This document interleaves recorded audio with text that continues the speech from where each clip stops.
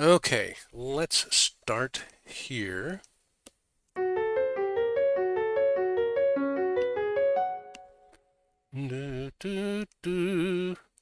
Ladies and gentlemen, this is a recap of Composing in Motion Part 61, Change. Today's episode, we re-entered as usual with a bunch of reflection. This is a new era for all of us. Congratulations.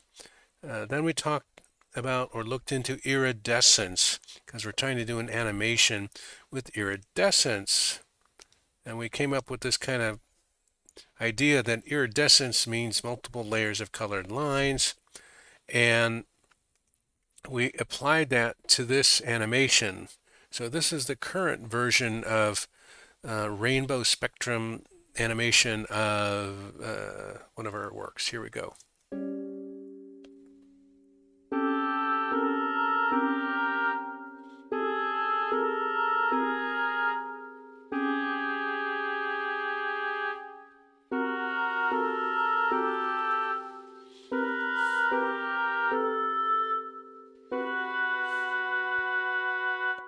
So it's closer to the idea we have in our mind, which is still the idea of an oil sheen on a surface of water with multiple bright rainbow colors, or if you turn the CD-ROM upside down and angle it in the light, you see multiple reflected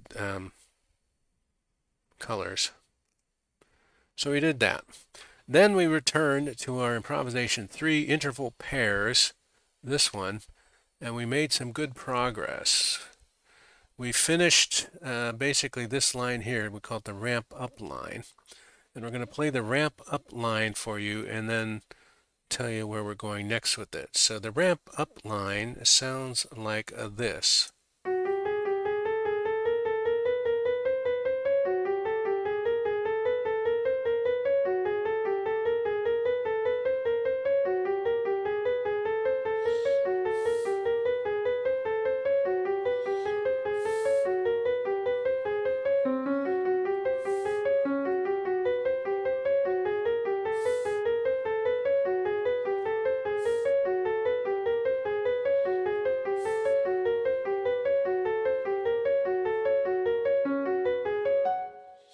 And then we're kind of short laying because bum bum bum bum bum sound suggests itself. So what we like about this is that we hear a melody in there. Basically, it's the first note of each arpeggio. Dum dum dum dum dum.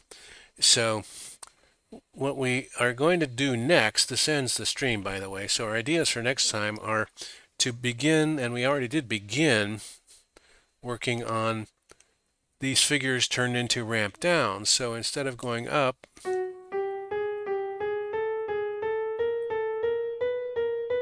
they come down.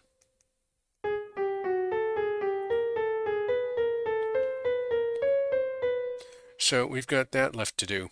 And it turns out that there are 4 other variations that we could work with there.